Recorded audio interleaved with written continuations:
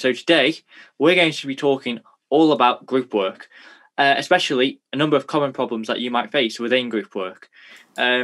So what we're going to be discussing first of all is what is group work, why do you actually have to do group work at university, and then some of the common pitfalls and ways that you can mistakes that people do make when doing group work. Also, that you can understand what mistakes people make and how you can avoid them yourself. So today we're joined by myself. I'm going to be talking from my perspective as a student and also the research that I've done for group work when making the group work skills guides. And we've got Tim, who has lots of experience running group work assessments. You were going to say legend, weren't you? I like legend. I am a legend, yes. Anyway, Alex, you've told us what we're talking about, so that's good. Where do you want to start today? What is the main thing you want to talk about? So the first thing that we're going to do, though, Tim, is we're going to talk all about group work. So, Tim, what is group work, and why do we actually do group work? Yeah, so group work it can be many things. Let's start off straight away with saying the group work can be 2 people working together on a project. It can be 15 people working together on a technical challenge, whatever it is. So group work basically is just people working together to achieve an outcome that they want to achieve. And I think the more relevant question is, why do we have group work in our academic profile, in our academic work, if you like? And that's mainly because once you stop being a student, and even before, I always find that a weird argument, actually. I will elaborate on that. But when you get into a workplace, you'll be expected to work with people. Me, Alex, and Naomi work together almost every day on an enormous amount of stuff. And understanding how that dynamic works is really important. Understanding how to behave and operate in a group is really important. So it makes sense as one of the key skills at university that you get out of your university degree. Having that ability to operate in a group is really important. And like I said, you always hear, oh, well, you'll have to use it in the workplace. If you haven't worked in a group before you came to university, then I would like to know what's going on in your life. Because if you've not worked, on the sports pitch or whatever it is, you've been working in a group anyway, even in a family context, whatever you want to describe it as. So group work is one of those things that's very natural to us, but doesn't always come naturally. And in particular, the challenge for university is assessed group work, I think. Have you got any experience with assessed group work, Alex?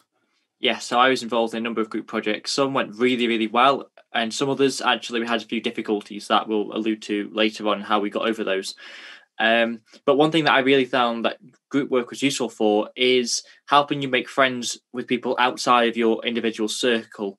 So it was really good for making contacts, meeting new people, and also to start building relationships or learning to build relationships in a professional environment with people you might not know. Yeah. And that's one of the reasons why group work is often included in the first and second years, is because you'll be working with people, you'll be learning to make new friends and connections who can help you throughout your degree. Yeah, it's just one of those key skills, isn't it? There's no way around it. And even if you were to go for a career where you think that you can do everything on your own, even then, the skills that you learn in operating in a group are really important. It's all about communicating, about understanding the context and the challenges of other people around you. So it's just something that you need to get on with and that you need to do. So have we got... Not sure I understand. Oh, wow, Siri, that was good. Oh, I'm sorry, Siri. Hopefully we can help you understand throughout the rest of the work. I know. Live stream. Oh, dear. I thought I'd switched everything off. That's only the second thing to have gone wrong today, so we'll leave it at that. So what are we going to do, Alex? Are we going to try and give some advice about all of this? Yes. So, Tim, would you like to start off by saying a piece of advice that you give to people who are doing group work? Yeah, so one of the key things I think is to have accountability built into your group work. So make sure that you can explain who's been doing what and how you got to those decisions as well. So... I'm sure I'll get to talk about that a bit more, but having that accountability is really important, I think.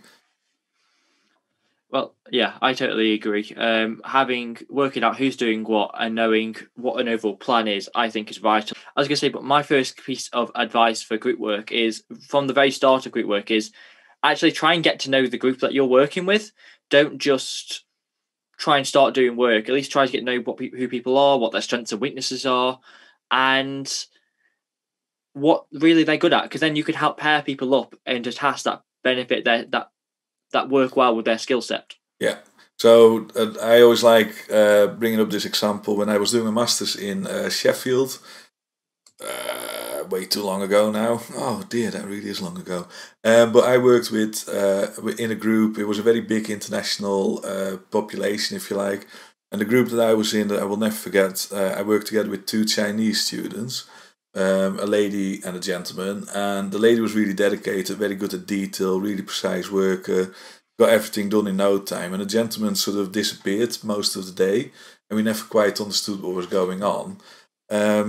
Until I actually realized that what was happening was that he stayed up at night so that he could talk to his friends over in China, play games with them online, stuff like that. So his daytime was actually his nighttime. And once I realized that, we could then start planning meetings differently and actually make it more appropriate for him to be part of that group as well. So yeah, getting to know goes beyond knowing the name. It's also understanding people's patterns and what they like doing and not like doing. Yeah, it can really help you to work well together as well. So I always had a first meeting, and we would, for most of it, just not even talk about the work. We'd just introduce ourselves, talk about what we know, and really get to know how we worked and we were formulating a plan. So with every group I've worked in, we've never followed the same formula of this is exactly how we will work every single time. Yeah. There's always been a bit of we take into account individual circumstances and how individuals want to work best, and we adapt every time. We've got a question, Alex, that I'm just wanting to address real quick. Naomi's already talking about it as well. But Leon has asked, if I have a group journal online, is this where I would put my updates? Yes, absolutely. And it's a really good idea to have somewhere a shared resource that you can use to store, what you've been doing, who's been doing it. So that's really great. And actually, as a university, we offer all the tools for that, don't we? So we've got our Teams and OneNote and all those different tools that you can use for that. So absolutely do use that. Have you got another top tip, Alex? Yeah, so just speaking about that, there's actually quite a lot of online tools that you can use for group work. So Tim just mentioned Teams. You can set up a team within Teams to share files, to chat. There's also, if you don't want to share files in Teams, there's also, I use Dropbox and things like that to share files. But Teams is also really good for having meetings. There are also apps out there such as To Do, which you can access through Udo. So on Udo, there's the Microsoft Office 365 tile, and you can access that called To Do, which is really, really good for planning individual actions. And you can then assign them to people and share them as a group, which I think is really good. There's actually a tool, Alex, that's called Planner, and we don't use it on a day-to-day basis, but for group work, that's really good. And you can actually set targets for different people in that.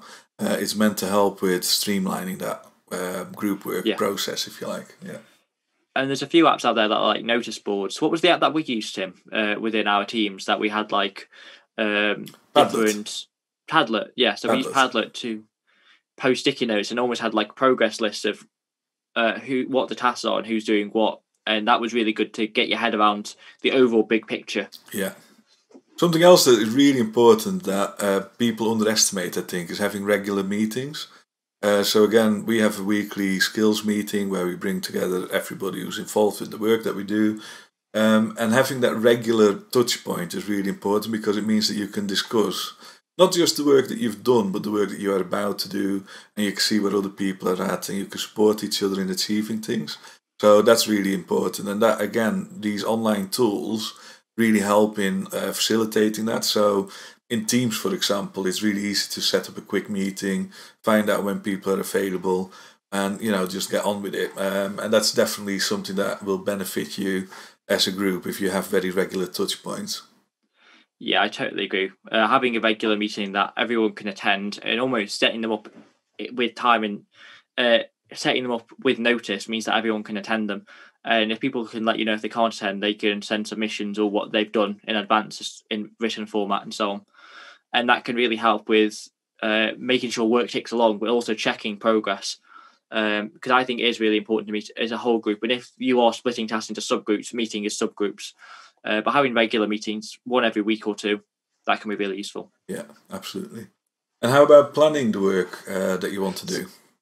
So something that I would recommend is to actually try and use backwards planning to plan out the entire group work assessment and work out what needs to be done and try and work out a timeline. So I'd recommend create a timeline for your group and make your meetings revolve around that timeline, or make that timeline work around the meetings you've got planned. And that way you can try and set yourself deadlines, because if you just say, okay, we want the whole thing done by, I don't know, the 31st, 31st is bad, 31st of December, let's say we want it done by the 31st of December. Well, if you don't set yourself interim deadlines within your group, you can end up just missing progress or end up rushing. So setting yourself small deadlines via the timescale, that can really help you to make sure everything's ticking along and bits and pieces get done and reflected on and properly worked on. Yeah. And not only that, you're going to talk a bit later about doing presentations as a group. Yes. And part of that planning as well is make sure that you all understand the bigger picture as well, Having that bigger picture is really important because you're working towards a joint outcome. So that big picture needs to be kept track of and keep being reiterated.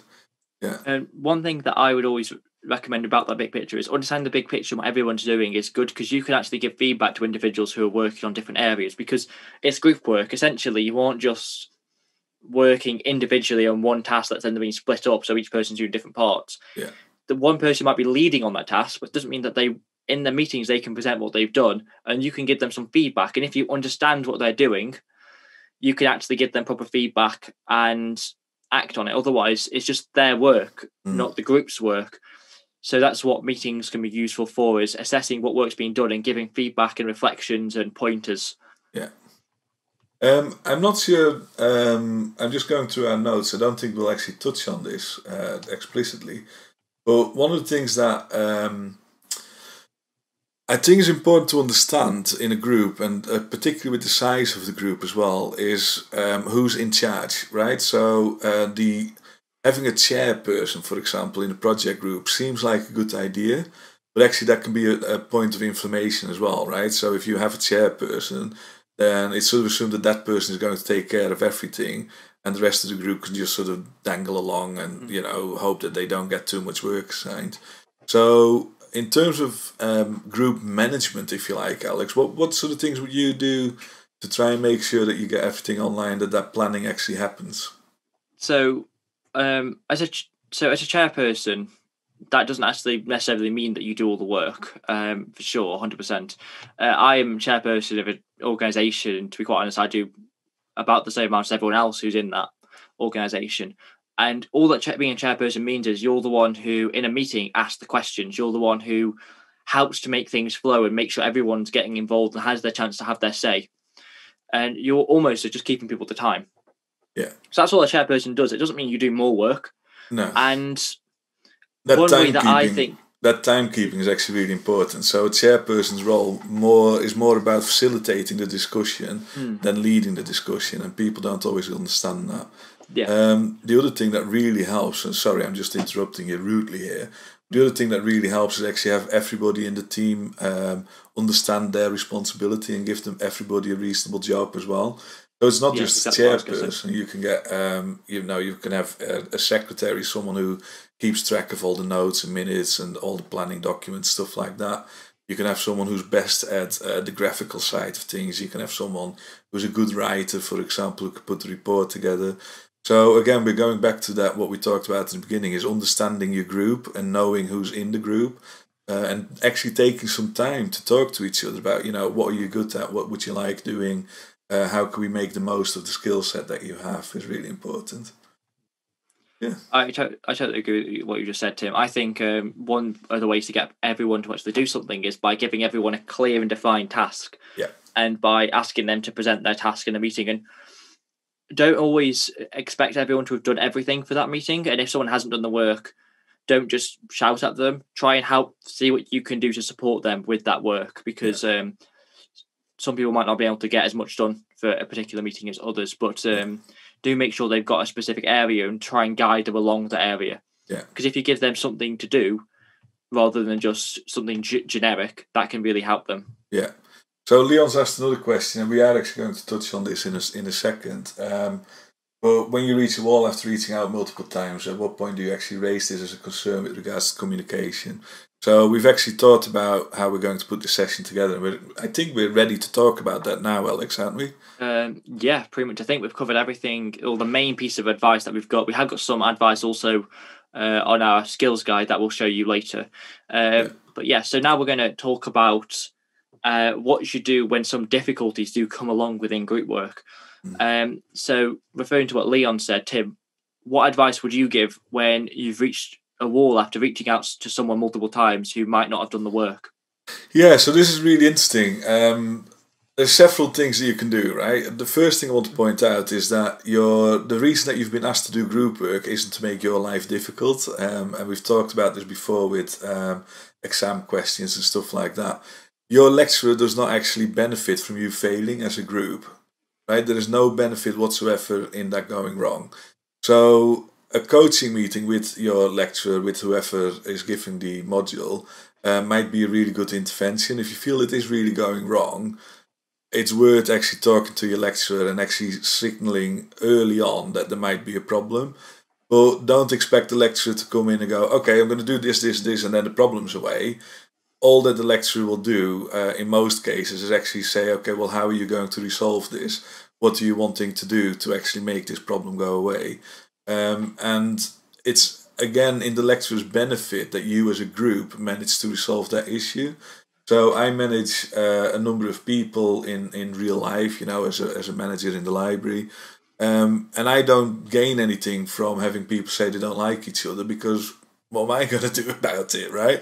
If you feel like you're not getting on with someone because they've not done the work, then you need to find a way to resolve that. And that's actually that bit of learning that's intrinsic in working as a team.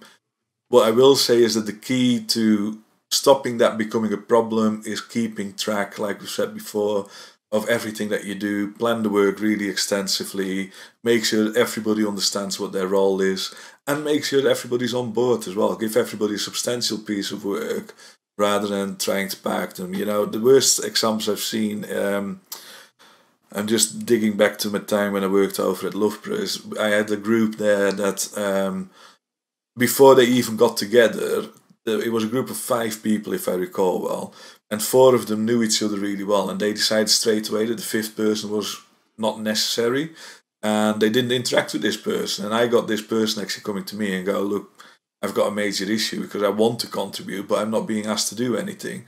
And that's actually really frustrating, isn't it? So make sure that you understand that as a group, you have the responsibility to come to the end product. And it's not about appointing 1 or 2 people who are clever and know everything to do it, because that's not what the lecturer is looking for. The lecturer is looking for that evidence of group work, so make sure you do that. I've got an example as well from when I was a student. So my first year, there was a student there's actually 2 students within one of my groups, and they just disappeared. Like, to be quite honest with you, like, they wouldn't respond to our messages, they wouldn't even open them. And we were trying to think about what we could do to try and get in contact with them. So in the end, after multiple failed attempts to get in contact with them, we spoke to the lecturer. The lecturer sent them an email, and we then managed to get in touch with him. And we just tried to arrange everything as much as we could around him, or give him options. It turns out he was struggling with lots of things at the time. And as soon as we found out that, and he realised that we were not trying to get on his back for not doing the work, but help him and support him with that work, he actually helped a lot. I don't think that can always happen. I don't think that's always going to be the resolution, but try to think about as many creative options as you can to try and get in touch with that person, is what I would recommend having really that experience, because often people do want to help. They aren't just at university not to do anything, but as long as they realise that they're not being punished for not doing the work, or that you just want to help them with it, that might help. And especially as soon as you start understanding why they aren't doing the work, rather than just they aren't doing the work, that can really help with you creating solutions. That's a really important point, Alex, actually. And I think, again, I speak from my experience as a manager. If I have someone who doesn't want to do a certain task who works for me, the wrong approach is to go to them and say, look, if you don't do it, I'm going to get really pissed off with you, right? Because that doesn't actually generate any relationship skills or anything like, there's no positive capital to be had in that. the right thing to do is to actually go to that person and say, what do I need to do to make sure that you can actually achieve what I'm asking you to do? And that's a very different approach. So that's actually one of the things, Alex, and I'm pleased you raised that. You see that go wrong in groups a lot, where one or two people feel that they've been put on the spot, where they feel they are doing more than everybody else. And because of that, they get angry with everybody else. And that anger is really unproductive, right? And although I understand that you are feeling angry because you are doing more work, that's not the right answer. That's not the solution to actually get out of that situation. So understanding that human dimension is really important, you know. You might be working with someone who's actually doing another module that's actually really demanding that you're not doing at that point in time. So be aware of that and talk to each other and keep that communication going is really, really important. So, Tim, we've just had a really good question from Zoe in the chat saying, what advice would you have for UDOL students who, when we only really have the email addresses of other students who are often dotted around the world when they don't reply? So when they don't reply, what can we do? The joy of remote working, isn't it? I've recently, and again, it's useful to draw on my own experiences. So I still am a part of a conference committee. So we're setting up a program for a conference, and it's for the international. I'm trying to not butcher the name now. It's the Asian Digital Library Conference, ACDL. ACDL? Anyway, it's an Asian conference. So let's say we've got people from India, China, Japan, Australia, New Zealand, and then there's a bunch of Brits and Americans because we're always getting involved with everything. So having those meetings is it's interesting, right? Because my best mate, for example, is a professor in Wuhan, which is how I got onto that committee. And his time difference is such that if he rings me at 4 o'clock in the afternoon, which for me is usually when I start having time available in the day, he's actually, 1 o'clock at night. So bearing that in mind is really important. And actually that time difference with UDOL students in particular can be really tricky to manage. So what you need to do then is think about how you can facilitate that communication in a suitable way where everybody can contribute. And with UDOL, again, the challenge is that people have their own lives next to the study that they're doing. So if you've got someone in the United Arab Emirates, you've got someone in London, you've got someone in San Francisco, it will be really difficult to find that time to actually talk to each other. But you will have to make that effort because speaking in person, even if it's through a camera on a computer, is always beneficial. So do try and find those opportunities to communicate. If you're not getting any response whatsoever, then you will have to talk to your lecturer and make clear that you have reached out. And the way to do that, be quite persistent, send an email, send 2-3 different emails over a period of time, try and get hold of this person. And then the fourth email can be one where you CC and the lecturer, actually asking the lecturer to check the email address because you're not sure you've got the right one. So you're actually notifying in a very friendly way the lecturer of the fact that you've not had a reply for several attempts. What do they want you to do about it? And then you can have a conversation with your lecturer to see if you can find a solution to it. I totally agree with that advice, Tim. I think that would be something that I would do if no one was talking to me. Another thing that you can do potentially as well is when you first meet people, try and get their contact details more than just the email, because some students don't check their email very often.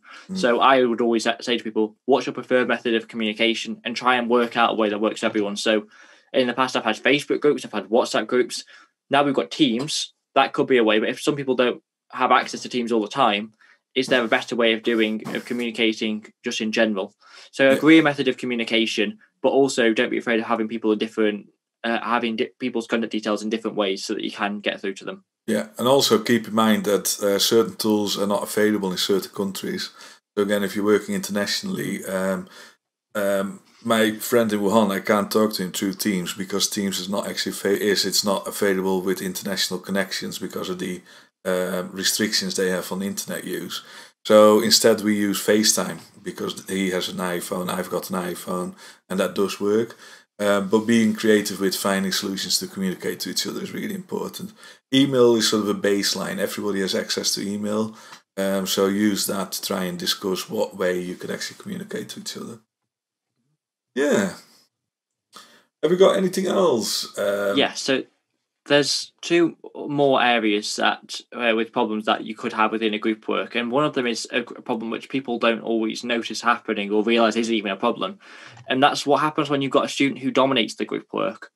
So I'm just going to say that just the person who speaks the most in a group is not always the person who has the right ideas or is the most intelligent. There's not a direct correlation there. There might be, that might be true. But just because someone's dominating the group and is always talking doesn't actually mean that they are the one with the best ideas, because the best ideas come from the whole group. So Tim, what do you recommend doing if someone is overly dominating a group? Yeah, so that's always a tricky situation, isn't it? Use your human skills, right? That's step one. So you've got to be very humane in the way that you deal with something like that. And actually saying to someone to the face that they are wrong is probably going to provoke a negative reaction. You get people, putting up their collar and go, I'm not wrong, and blah, blah, blah. That doesn't really help at all. So again, having a good dialogue about things and make sure as a group you agree on how you want to go forward is really important. So let's say that you've got a group of 7 people and one person has come up with a wonderful idea and they happen to have 3 friends in that group, but the idea is wrong according to the 3 other people still in that group. Have a dialogue, right? Talk about it. Explain why you feel that there is a problem with the proposal that has been put out. And don't make it emotional, right? It's not an emotive subject. If you're working together in a paid career, having that emotion cloud everything doesn't help at all. So try and keep that emotion out of it. Be rational, be pragmatic, and just explain it in the way that, it makes sense. So if there is an obvious problem with someone's argument, then it should also be really easy and obvious to explain what the problem is. So stay human, stay rational, stay pragmatic, I would say with that. Yeah, I agree with those as well, Tim. Something which we talked about earlier that could help with people who dominate is a chair role. And this can also help with something else, which are for students who do attend but don't actually say much because they're quite shy. And having a chair role can really help facilitate discussion. That means that people who talk too much, because sometimes have to be timed for how long they can contribute. Sometimes they can help move along or invite other people to comment.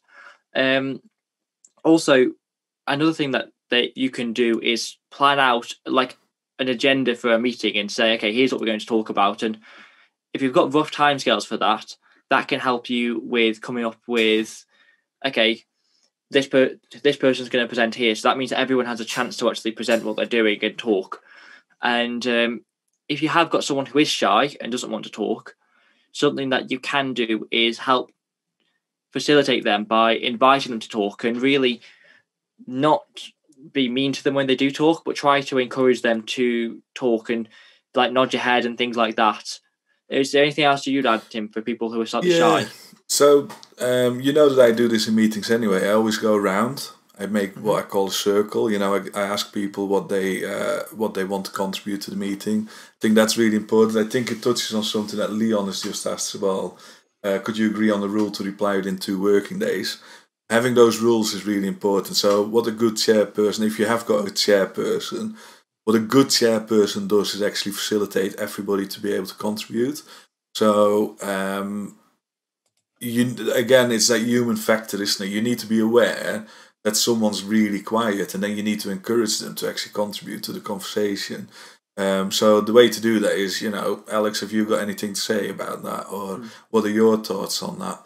And it's really important also to realize, this is something that I've only learned in the last few years, but some people need time to process what's going on. So we've got Naomi in the chat, and Naomi actually literally tells me, Tim, I need to think about this.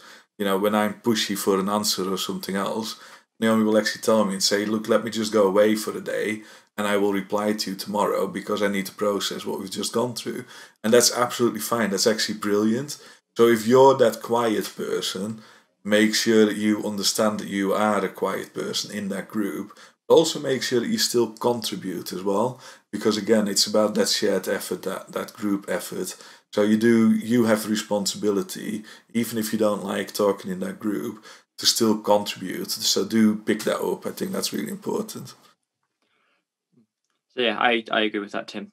That is all that we've got time for in terms of difficulties with group work. But we have got a video on our YouTube channel about dealing with difficulties in group work.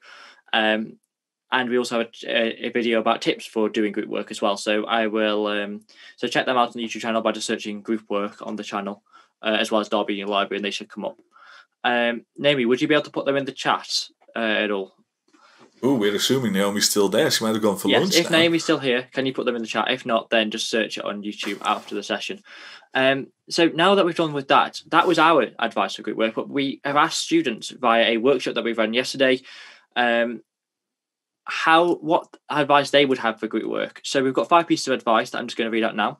And Tim, I'm going to invite you to comment on them after I say each one. So the first piece of advice that was given was to create some ground rules between the group members and to define the roles and responsibilities. So what do you think about that? Absolutely, yeah. Before you even step into the group work, make sure that you understand the ground rules and have agreed the ground rules. So again, like Leon says, if you agree that you reply to an email in 2 days, then make clear that that is what you do. Also, really key, I think, in any group work, especially at university, is explaining what you expect from everybody. That's a rule in itself, you know. So yeah, rules are really important, and agree them really early on as well. I totally agree as well. I thought you'd agree with that one. So the second piece of advice is to understand that just because people approach things in different ways doesn't mean that it's wrong. So try and have some understanding and patience. Yeah, so we've just talked about that, haven't we? Certain people will need some more time to process things. Certain people will be more on the front foot. It actually reminds me of something that you might be able to find out on the internet. If you Google this, I will type in later as well. There's something called the Belbin. Is it Belbin? Belbin group roles, where you can do a sort of personality test. What type of group person are you? And that's really interesting. And it's not about Belbin, it's about having that understanding that there's different people and different dynamics. And that, you know, the best groups actually consist of different types of people. So I'm really blessed having Naomi and Alexander because they complement what I bring to the table. And that means that we operate really well as a team. So being aware of each other's strengths is really important, yeah. Yeah, 100%. You don't just want to have people who all agree with the same process. You want to have people who challenge and suggest different things. I think that's really useful. Yeah. So the third piece of advice given by a student called Barbara said, I think the key to successful group work is to really participate. Even if you are shy and you don't feel comfortable talking to other students, you might not know it, if that is the case. It can be hard, but please try to leave your comfort zone and express your thoughts and ideas, as this may be very, very, very beneficial to the group. So this is the interesting debate about what is your responsibility as a student whilst you are conducting your studies. And I don't want to go into this because it's a really interesting debate. But actually, yes, I would agree with that to the extent that challenging yourself should be part of doing a study, right? So if you know that you're uncomfortable in a group situation, challenge yourself, become more comfortable, reflect on it. You know, we've talked about reflective writing and reflective working. Try and get better at the things that you feel you're weak at is actually really important in your journey as a student. And those skills that you pick up by challenging yourself are definitely going to be worth it at the end of it. I agree with that, Tim. If you just did what you're good at, you become very, very sharp in one area, but you have key weaknesses. Whereas if you try to become more rounded, you may end up finding that you may end up finding later in life that you needed that roundness or that skill that you've developed without thinking about it. The fourth piece of advice is to start as early as possible. So it's a very short one. Yeah. Yes, 100%, you know, especially with group work, you know there's going to be kinks in the cable later on. Work together as soon as possible, get to know each other as soon as possible. Please do not leave everything to the last week because, you know, in my experience, whenever you come across a really poor piece of group work, it's usually a case of, oh, we only started 3 days ago. That's your own bloody fault, you know. If that's the case, then you deserve the grade that you get. Go away and try better next time, essentially. Yep, that makes a lot of sense to me as well. The earlier that you do start, the better. And if we're unlike a normal assignment, you can't just do it the night before, because you'd have to have everyone working out the night before, and some people might not be able to do that. So do start as early as possible, because then that means you can arrange times that do work for everyone. Otherwise, some people might have to be left along doing not. Some people may end up doing more. Some people may end up doing less. Yeah. Thank you for noticing that as well. So the fifth piece of advice is to arrange regular meetings that is at a time that suits everyone's commitments. This means that you can do work before each meeting, discuss it at the meeting, and what to do next regularly. Regular meetings, we talked about this a bit earlier in relation to a question we got from Zoe. Yes, really important, and make it so that people are comfortable actually attending those meetings as well. Yeah, that's, it's common sense almost, isn't it? And also keep in mind that some people love working at 9 o'clock in the morning, other people love working at 8 o'clock at night. Try and find a bit of a balance in that, and don't railroad people by insisting on a specific time. I agree as well. I think that all those pieces of advice are solid. So thank you to all the students who contributed those advice. They're really good. If you want to give advice in the future or answer any of our questions, then we ask them either at our workshops or on social media, which you can follow us on at DerbyUni Library on Twitter and Instagram.